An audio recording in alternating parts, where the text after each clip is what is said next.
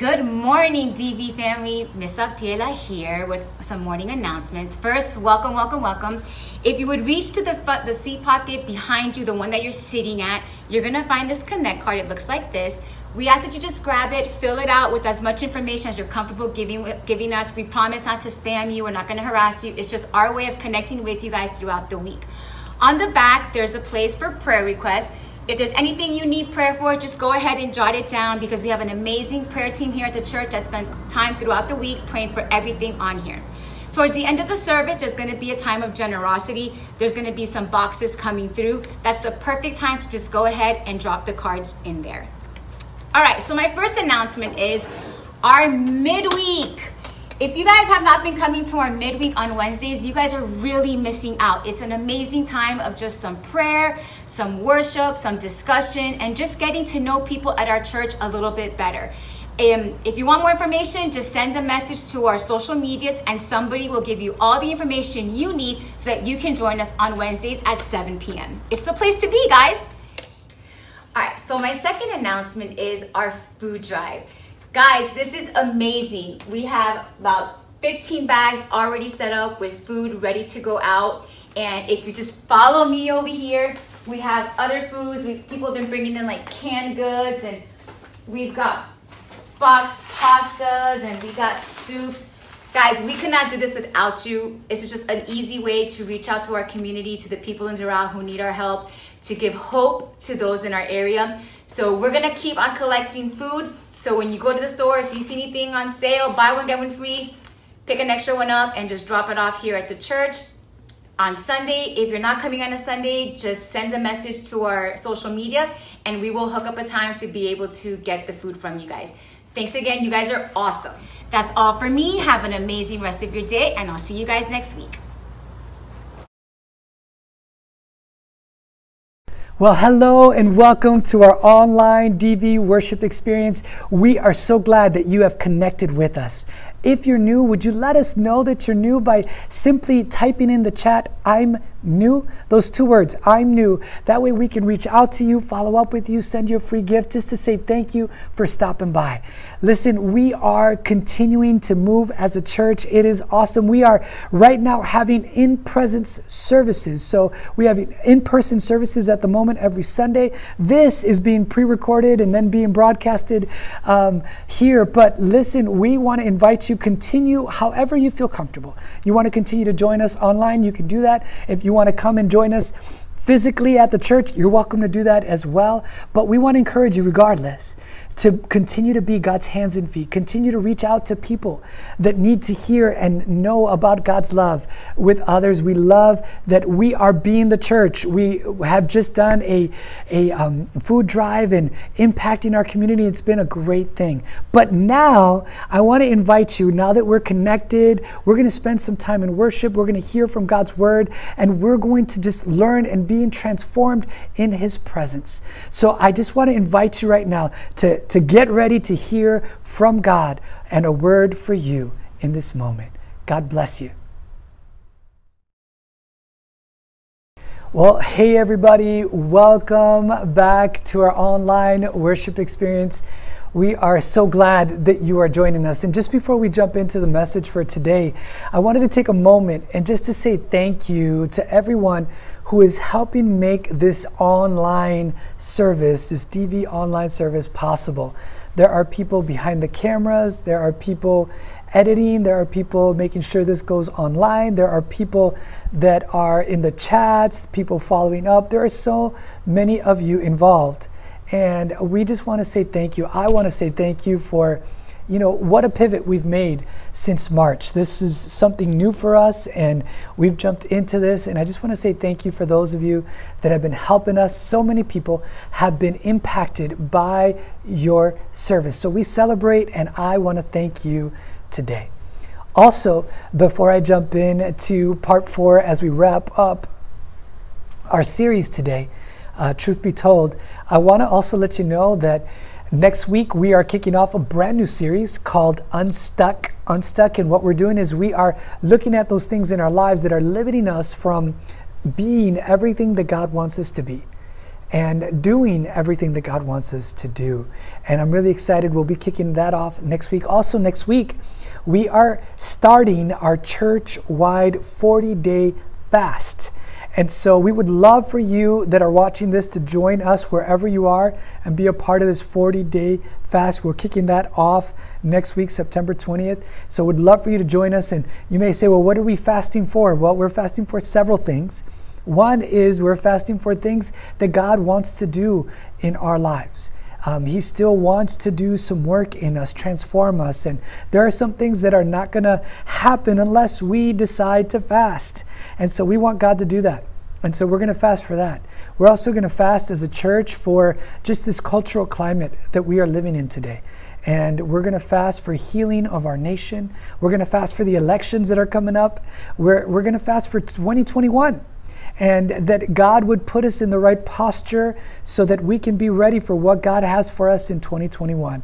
So we would love for you to join us. It's going to be, I believe, a spiritually next level that we're going to go to as we enter into this moment of fasting. And so I'm excited about it. I'm looking forward to it. I'm just excited about what God is going to do. So if you are going to join us, would you simply write in the chat, I'm in? Just type that in. I'm in. So that way we can follow up with you and we'll know who all is joining us in our journey of 40 days. All right? All right. So we're going to jump into our message series. Oh yeah, let me mention this too as well. We have been doing an amazing thing with our food drive. It has been awesome, and you're going to hear a little bit more about it and see more about it, but how you can get involved, you'll be hearing a little later on, and you'll be seeing what we've been doing. This, of course, is pre-recorded, so you guys are watching this on Sunday, but on Saturday, we had a great outreach, and so hopefully you'll get to see some of the footage of what we did as well. So let's jump in. I'm ready to jump in to our part 4. We're wrapping up our series here today called Truth Be Told. In case you're just joining us, what we're doing in this series of Truth Be Told is what we're speaking to those of us who believe in God, and yet we live as if God isn't in our lives. We live our lives the way we want to, how we want to, and with really little or no regard of what God says to us or wants to do through us. And so in week 1 of the series, we titled it, I believe in God, but truth be told, I don't know him. In week 2, we said, I believe in God, but truth be told, I don't fear him. And in week 3, we said, I believe in God, but truth be told, I don't want to go too overboard with following him. Today, we're going to talk about, I believe in God, but truth be told, I don't trust him fully. I don't know if you could tell, but this week I went to the barber. And it's not that, in case you were wondering, you may be wondering, well, is that Pastor Abdi's hair receding? Is it all falling out? No, I actually went to the barber this week. But wouldn't it be weird if I go to the barber and I say, hey, barber, just cut this side of my head, right? I'll take care of this side and the back side when I get home. But you just cut this side. The barber wouldn't he just be like, okay, that's a little weird. Why don't you let me do the whole thing? I'm an artist. I have plans for your head. I can make it look and help you look even better than the way you do. And so, but we're like, no. Isn't that the way that we are with God? God, you could have part of my life, but truth be told, I don't want you to have all of it. I don't know if I can trust you with the whole thing. That is what we're going to talk about today. And so the way we're going to dive in to today is by looking at a scripture in the book of Proverbs, chapter 3, verse 5 and 6. And the version we're going to read today is probably a version you are not familiar with. It's called the PSV version. And so I want to read it to you. If you can follow along with me, it's going to come up here on the screen.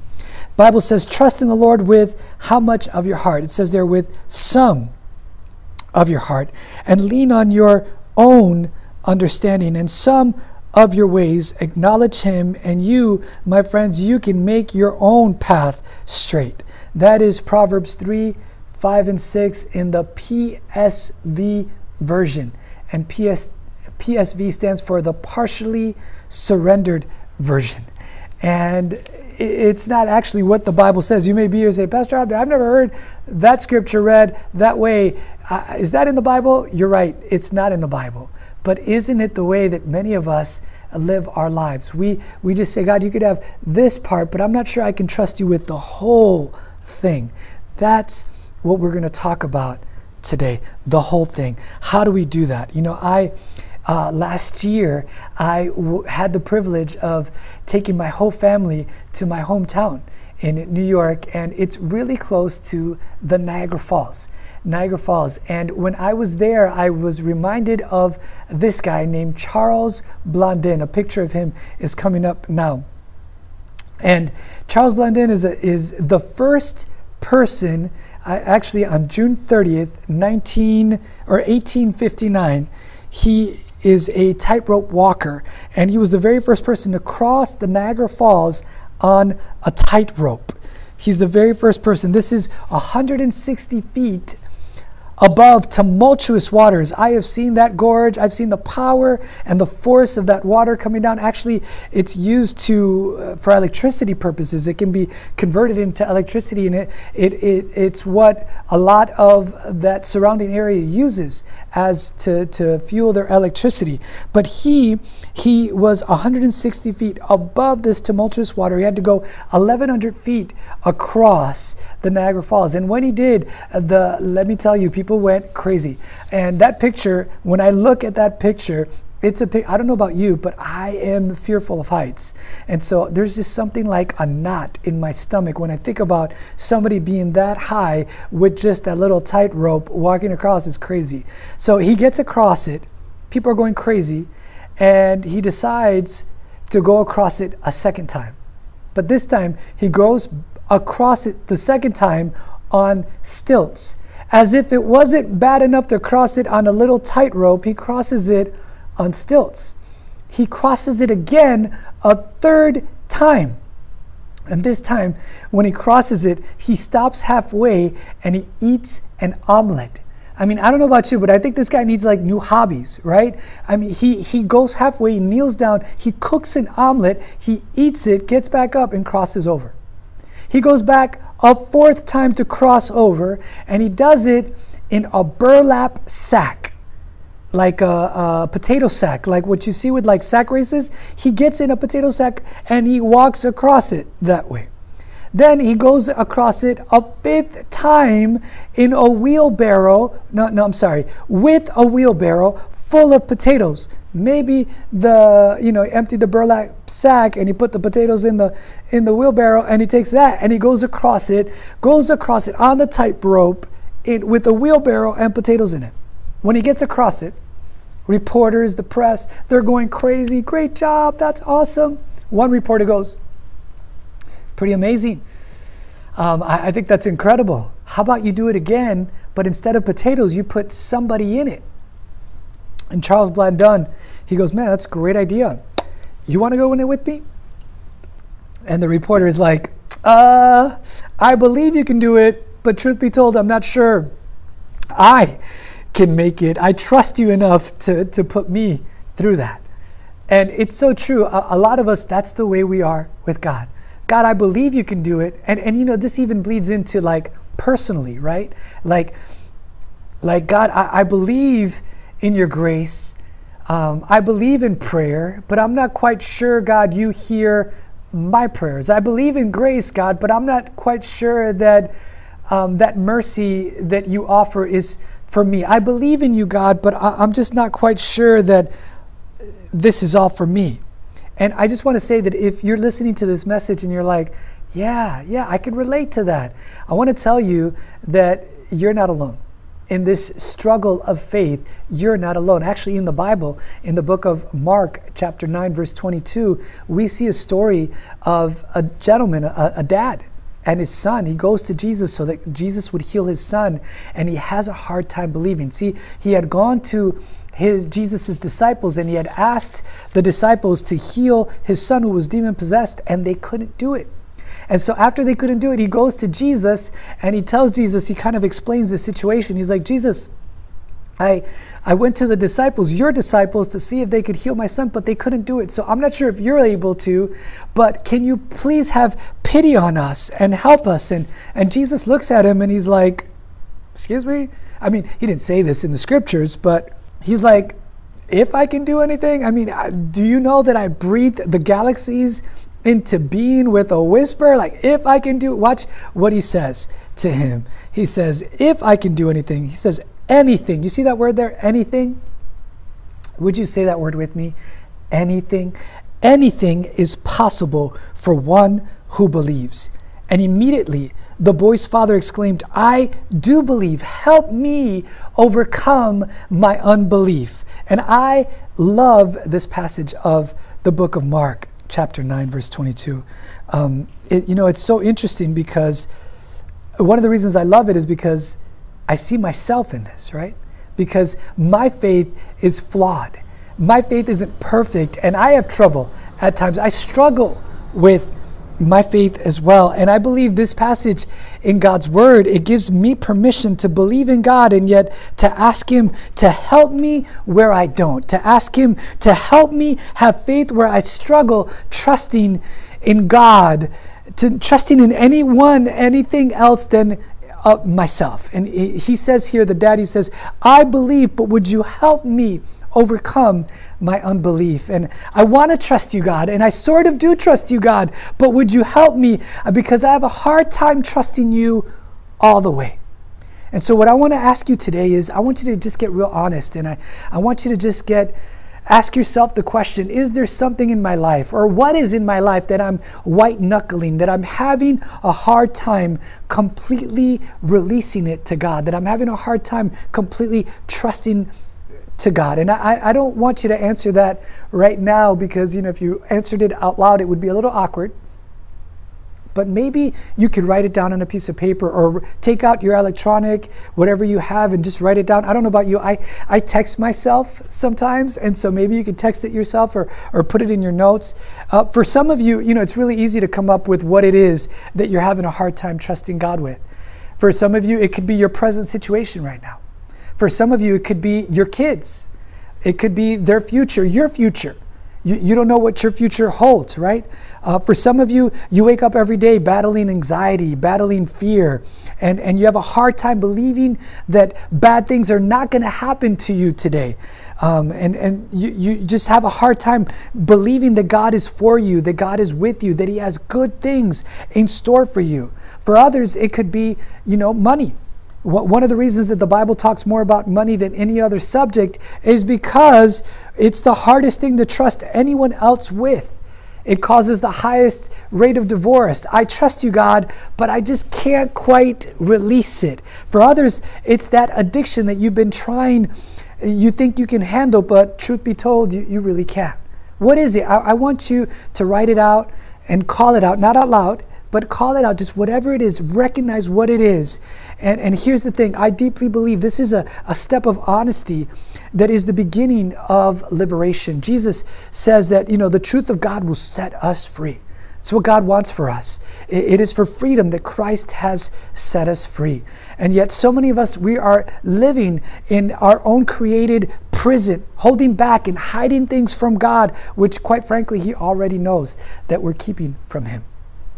And so I want to tell you that when I was going over this message and working through it, I was asking myself this question, right? What is it in my life right now that I'm having a hard time releasing to God? What is it in my life right now that I'm having a hard time just trusting God fully with? And I'll be honest with you, I look back at my life and it's everything. Everything in my life I've had, at some point or another, I've had a hard time trusting and releasing God with it fully. I think about when I was single, and I had a hard time believing that God had somebody for me, a significant other, that I was going to eventually get married. I had a hard time, really hard struggle. I remember when I was going through financial difficulties in my life, and I had a hard time believing that God was going to get me through that. I remember I had a hard time with struggling with so many things in my life, so many things. And I want to share with you something that I'm having a hard time right now, trusting God with fully. If I'm going to be completely honest, I'm in process right now. I can identify exactly what it is. And to tell you what it is that it is with this church, with you all. I've been leading this church now, Doral Vineyard, for the past 4 years, and I've been serving in ministry as a pastor for over 20 years. And I absolutely love what God is doing among us and in us. And I love what God is doing with you all. And I want you to know that when you stop me and you share with me, or you send me your texts or your emails and you let me know what's going on in your life, or what to pray for, I want you to know that I don't just like nod, okay, that's it. No, I take it. And I take it with, it's on me emotionally. I take it home with me, and I care, and I love what God is doing. I love you all. I care about you all. And so I think about this, and God, I feel like, is dealing with me about that. Like, Abdi, you think that you are more necessary than you really are. And he's working with me and reminding me what, it's a news flash to me, but you, I'm sure, already knew that this is not my church. This is God's church. And he loves this church and loves his people. He loves you all more than I do. And he cares about you all more than I do. And he dreams about you all more than I do. And so I'm in this process where I'm saying, God, I love what you're doing here. And I'm getting to a place where I'm understanding that I am not necessary here. And it's a hard thing for me to even say, but I'm in this journey of really letting God take over this place. And I want to challenge you, whatever it is in your life, whatever it is you wrote down or you texted to yourself, I want you to have just a gut level, courageous, honest moment where you talk to God about it. And I want to encourage you to do something about it and give it to God.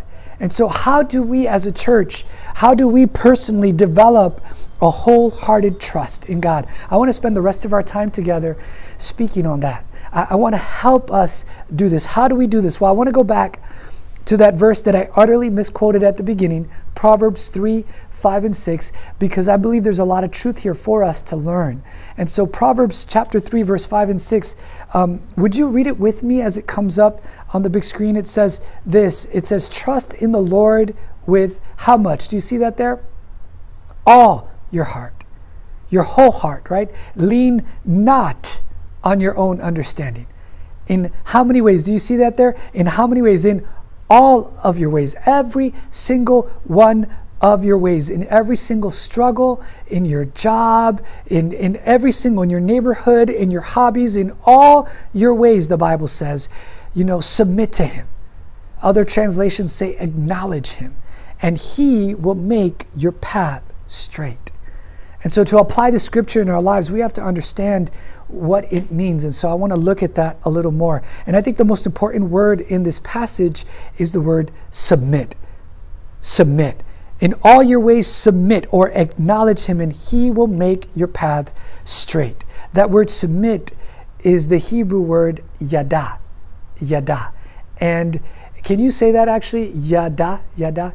Not Yoda, not baby Yoda. No, it's yada. And what it means is, it means coming to know and submit by observing, reflecting, and experiencing. Coming to know by observing, reflecting, and experiencing. Trusting in the Lord with all your heart and lean not on your own understanding. Everything about your life, in all of your ways, you come to know and you submit by observing, by reflecting, and experiencing Christ. Then he will make your path straight. He will not bring order to the chaos of your life until you yada him, until you know him. And here's the thing, this know is, it's this word to know God here, the word used is not like intellectual. It's not simply just to know that 2 + 2 = 4. This is a totally different Hebrew word. For this Hebrew word yada, for know, is the same word used in Genesis where Adam yada, he knew Eve, and Eve bore him a child. And it's not sexual, it's intimate, it's closeness. It's experiential knowledge that's based on the context of covenant and relationship. When we yada God like that, God, I know you. I know your heart for me. I know your grace for me. I know that I can trust you more than I can even trust myself. When I know him in that way, it takes the decisions of my lives. He takes the decision of my life and the mistakes that I've made and the crookedness of my journey, and he makes it straight when I yada him, when I know him. And here's what's funny is that we have a tendency to tell God, well, God, I want you to prove yourself first, and then I'll trust you. Right? You have to do this first, because then I will know that I can trust you. We kind of need like a guarantee first. And God, I want you to prove to me your faithfulness so that then I can trust you. Don't we do that? Don't we kind of do that? Like, God, please, God, if you would just help me land this promotion, God, if you would just help me land this new account, then I'm going to serve you. Then I can know that you're kind of with me where I'm at, God. Okay, God, I'm thinking about tithing, but I got to know that when I tithe, I'm going to win the scratch-off lottery ticket the moment I make my first tithe. If you can guarantee that, God, I know that then I can tithe. If it can make it happen, then I can trust you, God. I want you to prove yourself so that then, God, I can trust you. The only problem with that is that it's not the way that God works. It's just not the way God works.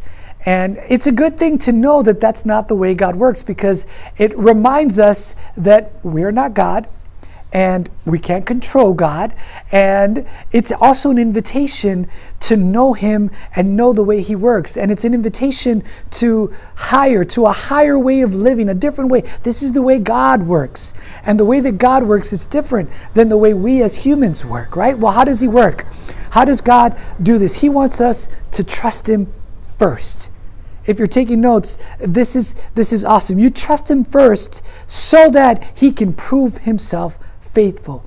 It takes faith. In Hebrews chapter 11, verse 1, it says, faith is the confidence in what we hope for will actually happen. It gives us assurance about the things that we cannot see. You have to believe in that which you cannot prove so that it releases God to do what we cannot see and what we can never do. So you believe in God even when you can't see it, so that God can then do the supernatural. We trust in faith, and then God responds miraculously. Faith always comes first. Can you say that with me? Faith always comes first. It always comes first. Right? Why does it always come first? Because it is impossible to please God without faith. Did you hear me? It's impossible to please God. It's impossible. Faith always comes first. You know, the African animal called the African impala, we're going to show you a picture of it right here. It's an interesting animal because it can jump 10 feet high. 10 feet high. That's from here to the ceiling, right? 10 feet high. And it can actually, it can run, and when it jumps, it can jump a distance of 30 feet. But what's interesting about this impala is that it can be contained in any zoo with a simple 3-foot solid wall. Do you know why? Because the African impala will never jump unless it knows where its feet are going to land first. And because it can't see where its feet are going to land, it doesn't jump. It doesn't trust that they can make it over that 3-foot wall. And I thought about, isn't that the way many of us live our lives? And so here's a challenge for the next 48 hours. After you watch this, the next 48 hours, whatever you wrote down, whatever your issue is, if it's your finances, if it's with your kids, whatever it is, I want you to take a step in the next 48 hours of releasing it to God. The moment you do that, you're going to discover 3 things about God. 3 things about God. And if you want, you can write these down. I think they're awesome. Number 1, the first thing you're going to discover about God is his goodness. You're going to discover the moment you step out in faith and you believe and you give him your whole heart and you give him your whole life, you're going to discover the goodness of God. You're going to get to know, yada. You're going to know God's goodness. The second thing, and you can write this down, is that you're going to know God's love. And the third thing is you're going to know God's faithfulness. Where did I get this from? The scriptures in the book of Psalms, chapter 100, verses 3 through 5.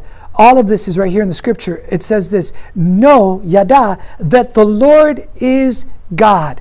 It is he who made us and we are his. Can you say those 3 words there? We are his with me together. Let's say it together. We are his. We are his. You belong to him. I belong to him. We are his people, the sheep of his pasture. Enter his gates, therefore, with thanksgiving, and his courts with praise. Give thanks to him and praise his name, for the Lord is good. You're going to get to know the goodness of God, right? And his love endures forever. You're going to get to know the love of God. And his faithfulness continues through all generations. It's not even just about your life. It's about your children's children's. It's about the next generation, right? It's about when you trust God with your whole heart, when you trust God with your whole life, your great-great-grandchildren are going to be different because of the heritage of faith that you started. His faithfulness continues through generations when I trust him, when I step out in faith and I believe in him. And so hidden in this verse is the key to slaying that unbelief. Hidden in this verse is the key to slaying that fear, that hesitation that is holding us back from fully trusting in God. What is that? It's these words right here. Enter his gates with thanksgiving. Those 4 words. Enter his gates with thanksgiving. See, we are his sheep, and he is our shepherd. I want to ask you, do you know in the Old Testament how often the sheep would enter his gates, would go into the temple? They would only happen 1 time a year. And there was one purpose that the sheep would enter into the gate of the city and go to the temple. And you know what it was for? It was because they were about to be sacrificed. The purpose was sacrifice. The Bible says that if we're his sheep and we're to enter his gates with thanksgiving, but the sheep enter the gate to be sacrificed, why would I want to come with thanksgiving? How is that enjoyable? Why would I want to come with thanksgiving for that? How is that even possible that I'm going to be sacrificed? Because when you know God, your life becomes a living sacrifice. And every part of you belongs to him. Nothing is off limits. And when you do, you will get to know the goodness of God. When you do, you'll get to know the love of God. And when you do, you'll get to know the enduring faithfulness of God. Therefore, we enter his gates with thanksgiving because you're going to know God on a whole different level. I'm going to enter his courts with praise because I'm going to know God on a faith level that I didn't know him before. I'm going to know God on a goodness level that I didn't know him before. I'm going to know God on a love level that I didn't know him before. You can finally trust him when you know him. You can even trust him more than you trust yourself. Would you pray with me? Father, we just want to say thank you for the miracle of your word. Thank you for your Holy Spirit that helps bring us understanding and application. And I pray in this moment that you would give us courage to be honest with ourselves and with you about what we're holding back from full surrender to you. And as we're in an attitude of prayer today, I want to talk first to those of you who are followers of Jesus. You're saying, I am somewhat certain I believe in God. I'm a follower, right? But I have one area of my life that I'm holding back from really giving it over to God. And I just want to remind us about the dad's story I read to you earlier, where Jesus, he goes and he brings his son to Jesus, and his words where he tells Jesus, God, I do believe, but would you help me overcome my unbelief? Maybe you're not even yet at a point where you've got the courage to fully release it to God, right? You're a little bit before. Maybe you're here and your prayer is, God, I need you to give me the faith in this area so that I can give it to you. Help me overcome my unbelief in this area. If that's your prayer, I'm just going to invite you right now just to type that in the chat. Say, that's me. Just type those words, those two words, that's me, in the chat. And I want to pray for you. Let's pray together. Father, we just want to say that we're sorry for not trusting you fully. We believe that you are powerful. We believe that you are the same yesterday, today, and forever, and that you have a purpose for our lives, and that we can trust you with every area of our life. We believe. But God, help us. Help us. Would you help us overcome our lack of faith in trusting you in these areas, God, that you're bringing to our minds, to our hearts. Thank you in advance, God, for what we're going to experience as we learn to release it to you and trust you with our whole heart. And even as we continue to pray today, we're talking about total surrender. You know, oftentimes in worship, you see people raise up their hands. And it's a physical act of an inward posture, right? God, this is what I'm doing. I'm giving you total surrender. I surrender it to you. And so my question is, does that define your relationship with Him? Total surrender. For some of you, it's more, yeah, I kind of am a church goer. I'm definitely a believer in God, but I don't know that I've ever given Him my whole heart, my whole life. You see, the Bible says that every single one of us have blown it, and we've sinned. Our sin, because God is holy, it separates us forever from God. And there's nothing that I could do, that you could do, that would ever make a way back to God by our good works, by living a good life, by sinning less. There's nothing. It is impossible. And in the midst of this bad news, right, that we could not be made right with God in and of ourselves, a good God sent the good news, who was Jesus, who lived, and the Bible says, a sinless life. And He was tortured beyond what any human should ever have to bear. And the Bible says He was nailed to a cross to pay a sin debt that was not on Him. It was yours to pay. But He said, no, in His love, you know what? I'm going to pay it for you. I'm going to pay what you can't afford, for the hope that you would one day say yes, for the hope that you would say, you know what, I receive this. I receive, and I can be forgiven of my sin. Yes. And I want you to make no mistake, for those of you who are about to pray and surrender your heart to Jesus, this is not, I feel bad for what I did this weekend. No, this is, I want to surrender every part of my life. From this moment, from this time, that I just want to give it all to God. I do not belong to just myself anymore. I'm surrendering everything to God. It's not about me anymore. It's about the one who loves me. It's about the one who died for me, and He has a purpose for my life. If that's your prayer, I'm just going to boldly ask you to write in the chat, I believe. Those two words. I believe. Just type that in the chat. And what we're going to do is, all of us, because we believe here at DV, no one prays alone. We're all going to pray together this prayer together, okay? We're going to pray this. So would you repeat this prayer with me? Say, Father, I need you. I have sinned, and I'm asking you to save me. Jesus, I believe you died on a cross. You didn't deserve to pay for my sin, but I receive your grace. I surrender my life. Fill me with your Spirit, and I could serve you always. In Jesus' name I pray. Come on, let's celebrate and welcome those who have said yes to Jesus for the first time. And I want to let you know that as your church, we are celebrating with you. There is no greater decision than you can make than to say, yes, God, I want you to be my Lord. I want you to be my Savior in my life. I want you to save me. I want you to forgive me. That is awesome. And so as your church, we're celebrating with you, and we want to let you know that we want to help you. And so there's a next step that you can take after you said this prayer, which is a big step. And so the next step that you can take is, if you haven't yet, I'm going to encourage you to write in that chat, I believe, those two words, because we want to follow up with you. And we want to send you a free resource that we believe will help you take your next step after you've taken this one so boldly. And we don't want you to take this journey alone. We want to do it with you. And I want to invite you to come back next week and watch this broadcast. You can watch it again and again and again this week, and then watch the new one that's coming out on Sunday, and invite a friend, because this is a little piece of heaven that you are experiencing. And it's not fair just to keep it to yourself. Let's share it and have others experience what God wants to do in their life as well. And so I want to give you an opportunity as well. If you need prayer for any reason at all, we would love to pray with you, pray for you. There's a number that's coming up on the screen right now that is going to invite you. You can call that number, you can text that number. We have people standing by right now that would love to pray with you. Would you call that number? Would you text that number?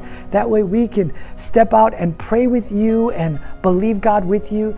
And so we want to do that. Also, we want to also give you an opportunity if you want to give back to the ministry here. There are a bunch of ways that are going to come up on the screen now of the ways you can give. You can give by text, you can give by the Cash App, you can give by Zelle, and you can also go to our website, doralvineyard.org, to see all those ways you can give, and even give right there on the website. You can feel free to do that. And I want to pray for you. I want to pray a blessing over your life. I want to pray over those of you that are giving. I want to pray over any needs that you might have in this moment. And so I'm going to invite you to please stretch out your hands to me, and I'm going to stretch my hands out to you. And we believe this is just a simple act of faith that God is going, this is what we do, right? We believe, therefore we act, and God responds. This is what we're talking about today. This is how we trust Him fully. We believe, we act, and let God do His thing. And so may the Lord bless you today. May the Lord keep you. May His face surround you as a shield of favor. May He protect you today. May He fill you with hope to overflow, so that you can give that hope away to as many as you meet today and as many as you meet this week. In Jesus' name, amen. We love you, and remember, be a miracle. Have a good week.